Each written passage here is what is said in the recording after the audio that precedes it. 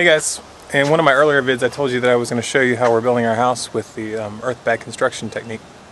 So here it is. Walk you through it. You know, they say earthbags, they're not joking, it's really earthbags. It's a mixture of sand and clay specifically. You can't just use regular dirts.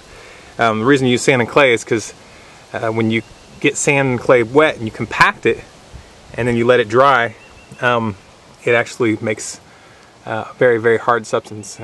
Basically it's Adobe.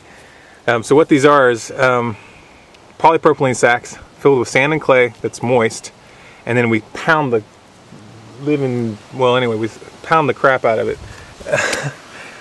And between each row is 2 lines of barbed wire, and the barbed wire acts like Velcro. If you've ever had barbed wire catch on your clothes, you know what that's like. Basically, it does the same thing with the sacks. So when you're trying to get these sacks off, it's actually pretty difficult, and it gives it tensile strength, lateral strength. So you can't just push these bags and make them slide off. It won't happen. And then later, you end up taking it and you cover it with chicken wire, which I'll show you out there on the retaining wall. We've already started covering it with chicken wire. And then on top of that, you put mortar. So in the end, it ends up looking like stucco. And this is the bathroom. As you can see, we're already to the part where we're going to put in the upper windowsill. And we're doing the windowsills with basically a 2x4 mold, and then we're filling it with cement. And the difference between the official technique and our technique is we're actually leaving the mold in place. We're actually leaving the wood there, and it's just going to put the chicken wire over that and keep going. On the official technique, they actually use just regular wood there, or they have a couple other methods you can use, but I felt that was probably the easiest way to go, and you get the additional strength of the 2x4s that stay in there, and that gives some tensile strength. And then you just keep going up above it, and we actually have these this rebar.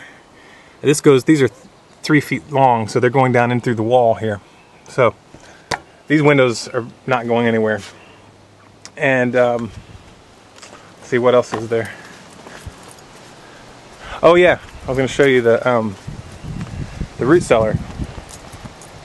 So I told you guys that root cellaring was a good idea. Right now it's actually just a place where we're storing tools. But yeah, it's a tiny root cellar. It's probably enough for a couple 100 pounds of vegetables stacked very neatly, if you can manage that. But what's interesting is that even though we haven't gotten it fully covered yet and sealed off, and we haven't put a door on it, it's already several degrees cooler when you go inside. So it's actually already pretty well insulated. What's interesting about these bags is they have a because it's a foot of solid compacted clay, it has a really good R value. So it's some of the best insulation you can buy. And we're actually building the house with the inner walls being done with it too. So instead of having sheetrock, it's going to be a much more solid inner walls. And one of the advantages of that is sound protection. You can go in this room and it will be a lot less likely to hear what's going on outside. And in each of the rooms, like this is the bedroom, the bathroom, and a door going out to the outside. All the doors, we're going to use steel external doors to give us a little extra sound protection, a little better insulation. And these are going to have pretty tall ceilings. We're at I don't know exactly the measurement right there because we had to adjust it due to the fact that we had to change windows. But it's pretty tall. It's over 11 feet, and we're 2 feet from the roof.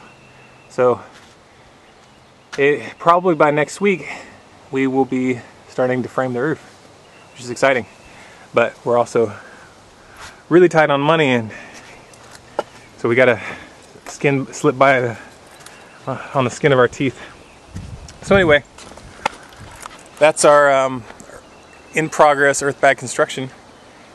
It's actually a pretty affordable way of building a house, because we've got 3,000 polypropylene sacks bulk online 2 years ago for a little over $300. Price has significantly risen since then. Last time I checked that same website, you couldn't get them any less than 500 and something. So, you know, inflation, it is what it is, but still pretty affordable if you have sand and clay on your property, which, you know, if you look around, it's a freaking clay mine here. So for people who are needing to build a house, you don't have much money, and maybe you don't have much construction skills, it's a pretty approachable construction method. So anyway, wish us luck. Talk to you guys later. Bye.